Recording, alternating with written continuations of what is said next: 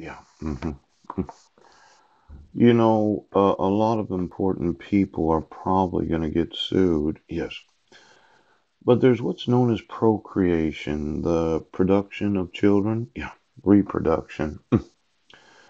Now, somebody took it upon themselves to be the reproduction of beings. Yeah.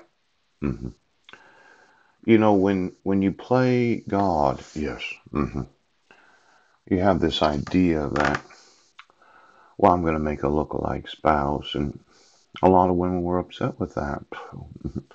It's not that you just took the whole, well, I'm Paul, and I'm going to be the conception, yes, and you, the woman, you're going to be the gestation.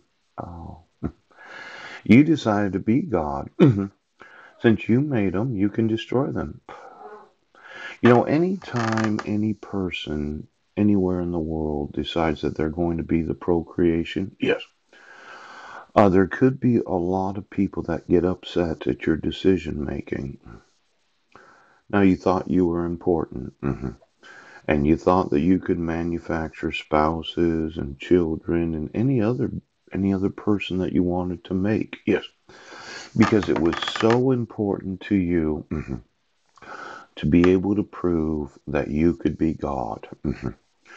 Now, looking at India, yeah, there's approximately 1.5 billion people there. And you're going to make lookalikes of all of them, aren't you?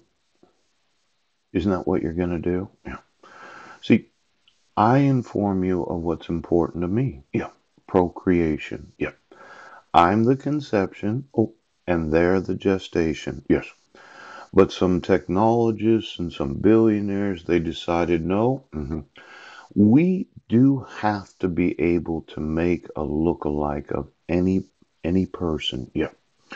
Now, from the wealthiest individuals in India, billionaires, to the lowest class of person, the individual on the street, yes, that has absolutely no money. You've decided as little billionaire gods, yes, that you're going to replace all of humanity. Well, how do you decide who's important enough to replace? Oh, I mean, is it because of the amount of money they have? Is it that they're a government employee? Is it that they have some sort of influence that you want to be able to replace them as individuals? How do you make the decision? Which of us are important? Now, since you decided to play God, I'm going to really talk to you what's important. See, yesterday I was looking at what is known as the Military Commission. Yeah. And I did offline some documentation about military tribunals. Yes. And you said, well, we're American citizens and we just cannot be labeled as enemy combatants. Phew. In fact, it could be that you're so important that you had your own security system. Now, I remember talking on the phone to a pastor when I wanted to borrow $50 to get a motel room. Yeah. He said, I have 3 levels of security clearance. And I was like, oh, well, exactly who was it that gave you the security clearance? Why don't you get me the most important people in India? Pooch. Now, usually, to be able to have any security clearance, yes, you're either an employee of the government, mhm, you're a corporate officer. Yes, you are.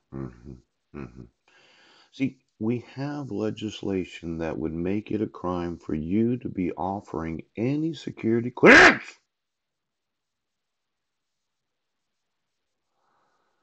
Yeah, it would be enemy combatant to have 3 levels of security clearance. Yes, when you're a local pastor. Now, I'd just like to know, yes, of these little gods that call them.